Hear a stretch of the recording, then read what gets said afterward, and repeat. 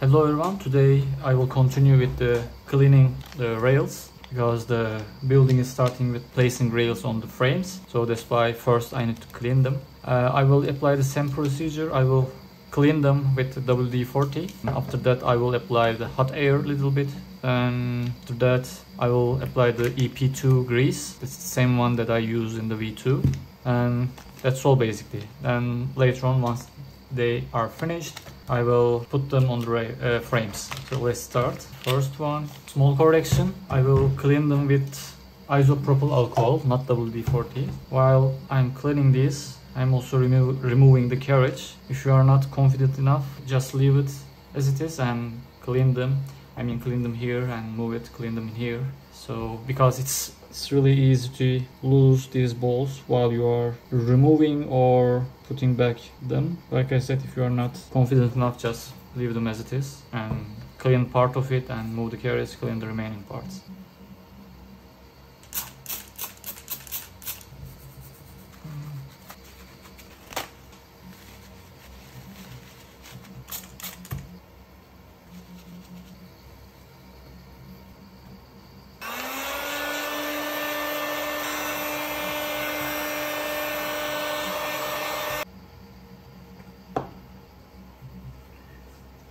As you can see, one ball is dropped. Place it back.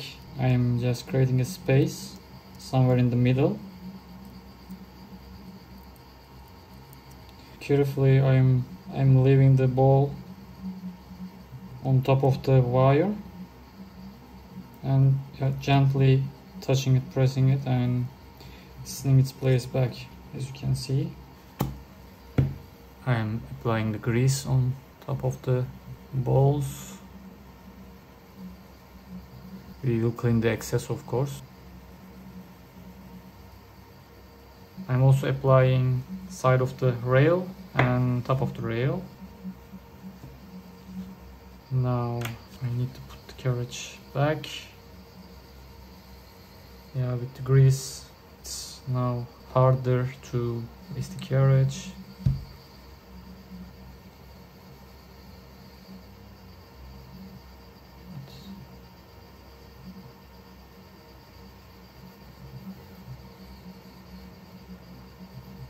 If you are removing your carriage, check the excess grease. There could be one. Luckily there is no in mine.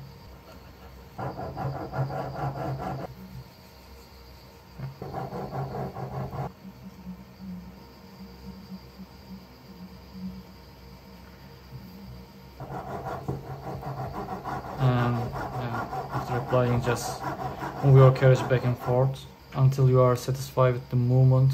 Apply grease on the rail.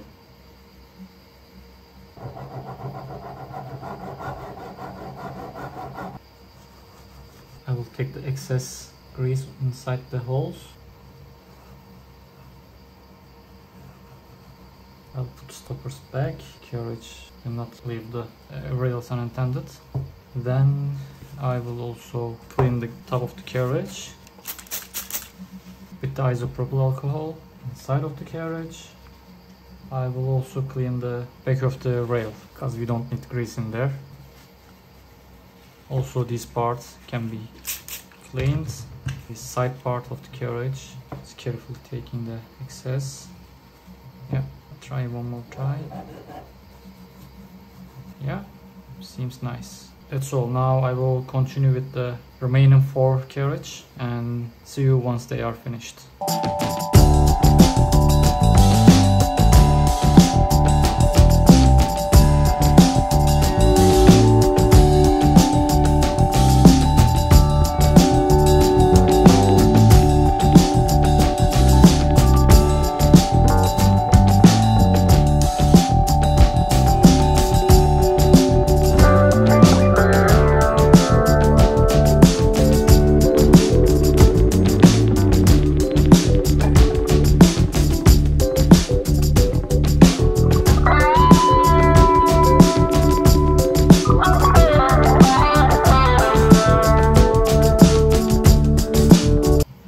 Are finished and I sorted them for the axis.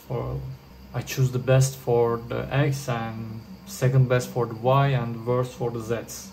Now we will install the carriage for the Y rails. So for that we need to use E frames, which is defined in here. You can refer the 10th and 11th page for it. E frame is just have one hole with the offset of 29.5 millimeters, and there is nothing other than that. It needs to be also tapped, like I said before. All of them are tapped for mine. I think for both is doing like that. And I also prepared the installation guides, and we need these rail installation guides, these jigs, and we will use M2/6 screw. I realized that manual says we need to use button head, but I got socket heads, so these are not button heads. M2/6. I think it will not give me issue for the rails, but I don't know where else we are using. Yeah, it's not a problem for the rails, but like I said, I don't know where we are using the other M2/6. It can cause a problem due to clearance issues, but let's see. For rails, like I said, it will be fine. I don't know does it matter or not, but manual shows that these empty spaces should be nearby the hole, so I will use it also like that. I think it does not matter, but yeah, I will just do exactly what manual shows. And we need to put nut holder. The open size where we are putting the nuts should look to frame. I mean, we should install like this.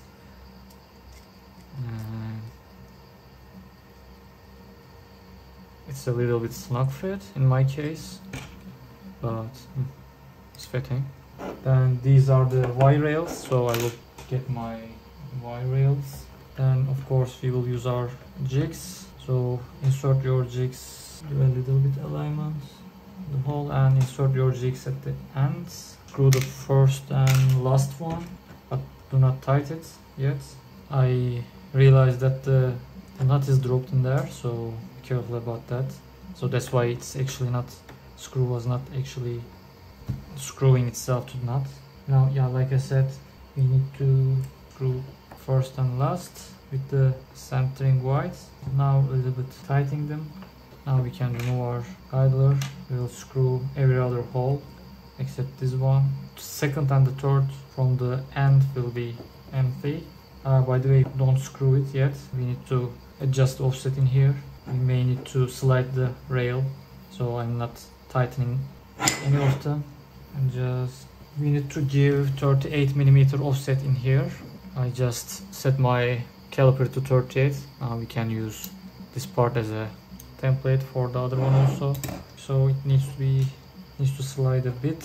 Yeah, this should be fine. Now put our centering again, and now I will tighten them again, starting with the first and last. First of all, we don't need to torque a lot these screws. We just want to firmly tight, and while you are doing the last tightening, don't use the ball end, because it's this is M2 and you can break the ball end and it can cause issue, or you can polarize the screw head, so it's worse. So use the other hand while you are doing the final screwing, final tightening, but don't over tight. The first one is done. Now I will do the second one. It's the same. I finished the Y rails. I will install the old rails instead of going with the manual. I will prepare them. And the next one is Z rails. For the Z rails we need C extrusion, which has two holes at the beginning and at the end, and these holes are 7.5 millimeter offset. This is the issue with this method. As you can see, the nut no longer is holding its place. I will try super glue first, and if it doesn't work I will reprint this part. The fault is mine. If you can see, there's a super glue inside the nut, so that's why the screw was not stuck with that, and rotate the nut itself. I will print this one again, but we can continue with this one. In the Z rail there should be 33 millimeter offset. By the way, I found using this one is easier instead of caliper.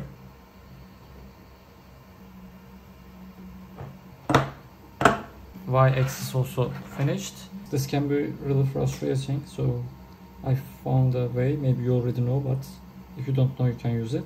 So what I'm doing, I'm just first placing the nut, then with small screwdriver or something, I'm applying the super glue later after placing the nut. So only for the corners, I don't go the inside here, only apply the corners, and it's working that one.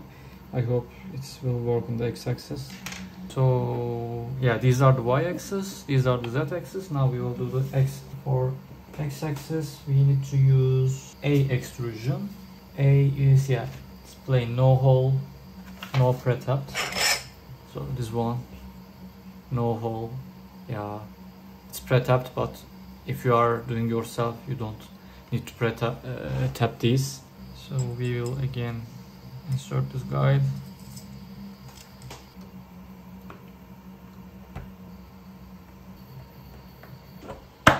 And x-axis also finish.